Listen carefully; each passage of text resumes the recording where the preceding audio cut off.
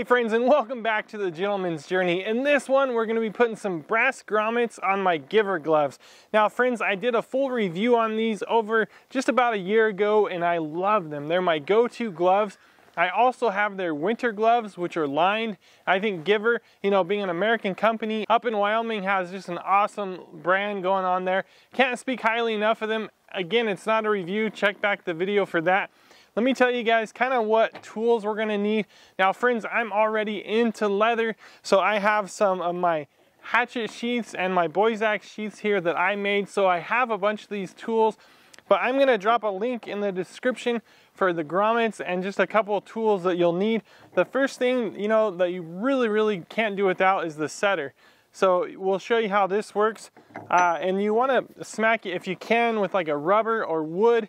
This is a rawhide mallet because as you start smacking metal tools with a metal hammer, you're gonna mushroom over the top. Again, it'll get the job done, especially if you're just doing one set of gloves. Maybe don't run out and buy a new hammer just for that. Just be warned, if you're doing it all the time, you're gonna be mushrooming over your tool. This is the 3/8. It's the number 14 by Tandy Leather craft tool hole punch. This is an awesome piece of kit here. If you guys get maybe the one that I drop in the description or something, it'll have all that. Again, because I'm into leather, I have this stuff already, but they make kits that have the setter and the hole punch maybe for like 12 bucks or something. They're super cheap. Then of course you're gonna need the brass grommets. I do have some metal ones. I think they're nickel plated. I've done a banner or something with these. I'm gonna go for the brass just because I think it's a better look, and it is. I did buy the solid brass just for this product.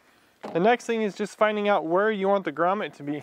So I'm gonna put mine so that when I put my gloves, I can kind of use it even to pull the glove on a bit.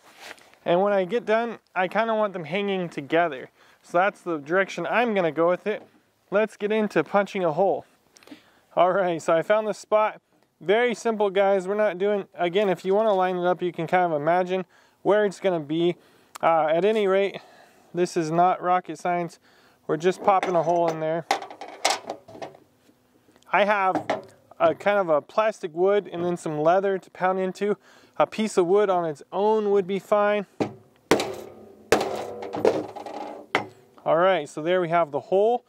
Now we're gonna feed this through. I kind of want the good smooth side in the glove so that my hand gets the nice smooth side. Feed that through.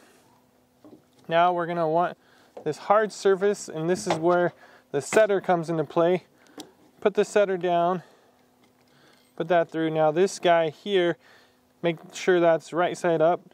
So now we're going to be beveling this over, basically mushrooming that down. Again, I grab that hammer there, and this is almost done. Set that aside. Just gonna run through the other one real quick. This is not a big deal, guys. Really easy little project that anybody can do.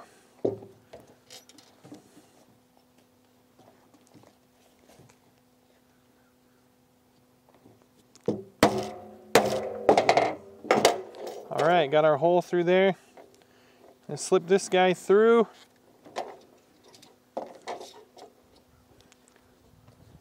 Grab the other one. All right, now we're gonna flatten that down.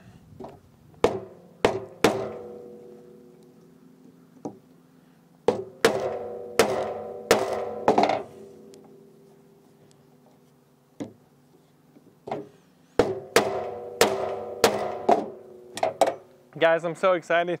Check out how this looks. Really excited about that. Let me kind of show you what I'm gonna end up doing with mine. So this is one of the occasions I'll be using mine for. Guys, probably just grab my gloves and clip it on there. That's kind of one of the ways I'll have my gloves with me all the time. At any rate, just a fun little project. Super simple, guys. Again, check out my video on the Giver gloves. Loving the heck out of these things. I think I'll throw some conditioner on them, and that brass really just pops. Awesome little project. Hope you guys are enjoying all the videos over here at the Gentleman's Journey. Always looking to know what you guys want to see next. Got some fun stuff planned. a bunch more boots, all kinds of stuff like that. So guys, until the next video, God bless, and hey, don't forget to give those boots or those gloves some love from time to time.